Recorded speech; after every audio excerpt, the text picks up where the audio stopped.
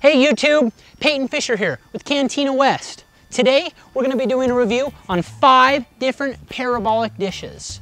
We're going to talk a little bit about the specifications between each cooker, and then we're going to have a boil off. Which one of these cookers can boil 1 liter of water the fastest? So let's go ahead and give it a shot. So this is our solar flame. It's one of our deep dish parabolic dishes. We have a nice rectangular square pot receptacle here. Under here, we have our standard tripod size base with a quick attach here. We can unscrew this really easily. You can fold that up and make it a little bit easier to store. This has the anodized aluminum on it, so it is never gonna rust or wear. In about 5 to 10 years, you're gonna lose about 10 to 15% of the reflectancy. So it will last a really long time. Let's see how this one does up on the test.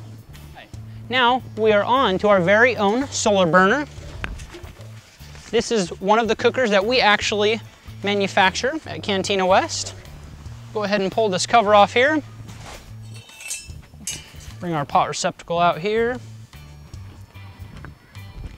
That's really, really hot right there. So we're gonna go ahead and turn this away from the sun and be smart before we attach this. It's always a good lesson to learn. Place this in here, tighten this down, set her here, and we'll turn this back this way. I really burnt myself. We have a thin steel panel with a Mylar adhesive on here. These panels will last between 5 to 10 years. You always want to make sure with any line, you never take anything with abrasive materials to clean these off. We're going to go ahead and lift this, or we're going to spin this right around here. You can see the base here. We had a tripod assembly at first, but we realized it was a little bit harder to move around, so we went ahead and we put these caster wheels on it. We've got an adjuster here that makes the panel move up and down. And then, as you turn this back around, we put a brace here, so that way you could put a heavier pan on there.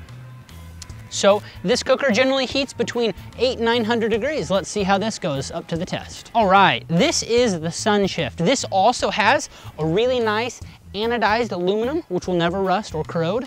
In about 10 years, you'll still have about 80 to 90% reflectancy. Very, very good material. You're with an aluminum base and frame, which makes it fairly light. You're looking at about 23 to 25 pounds for this model. So if we tilt this up here, we're gonna be looking at a base here that actually folds up, collapses. It's really nice to stack that base away, to hide it away. It makes this a lot easier to store. So let's go ahead and let's see how this matches up to the test. All right, now we are looking at the sole source here. This has been called the Cadillac of the parabolic dishes. We get our cover off here. We see that this looks a lot different than any other parabolic dish. Well, Sole Source actually invented this so you could cook from behind and so you wouldn't get a sun reflection. They also have a focal finder. When you look down here, when you place your pot right over the focal point, you can see that it's hitting right on. If we spin this around here, you can see a couple different features on how we move the panel up and down. Adjust this up and down, which is very easy. And then when you're moving side to side, if you're ever on a windy day, you can just reach your foot down here and click this right in to anyone on a windy day. That way it won't move back and forth. Also have the tripod stand with holes so you can punch stakes into the ground. Makes it very, very easy. So we'll just pop that up, spin it back around here, and we'll move on to our next cooker. All right, last but not least, we have our Cookup 200. The Cookup 200 is very nice because it's extremely light. As you can see, it's only about 15 pounds. Our reflectors here are also made out of a reflective vinyl that will last 5 to 10 years. Most industry standards are around that. It has a 4-legged base.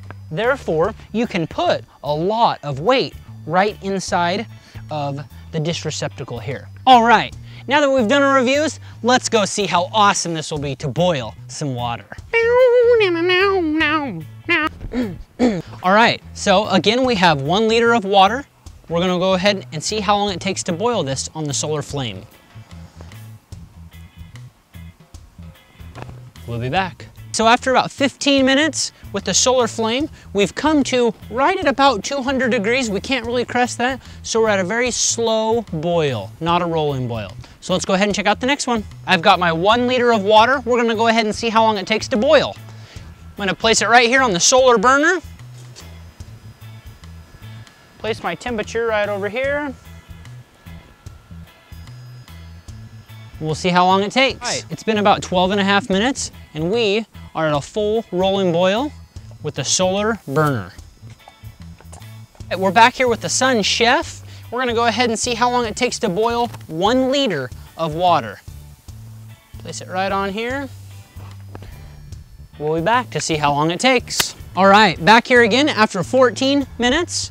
We are at a slow boil. Because this is not as large of a parabolic, it will not reach temperatures to produce a rolling boil. So let's go ahead and check out the next one. All right, now we're on to the Soul Source. So again, 1 liter of water. We're gonna see how long it takes to come to a rolling boil.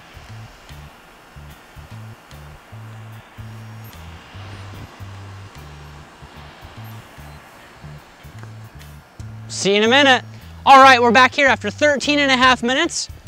We now have a full rolling boil. So let's go ahead and check out the next one.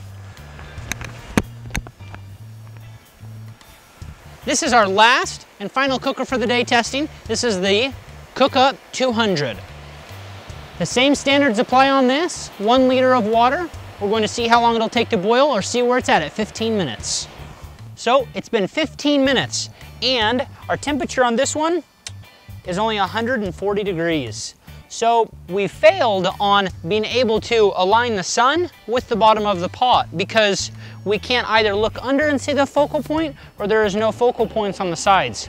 So we're just going to have to say this one's failed. However, all of our other cookers did a wonderful job. We're gonna go ahead and post the reviews on YouTube. So don't forget to subscribe, leave a comment below, and we'll see you in a bit.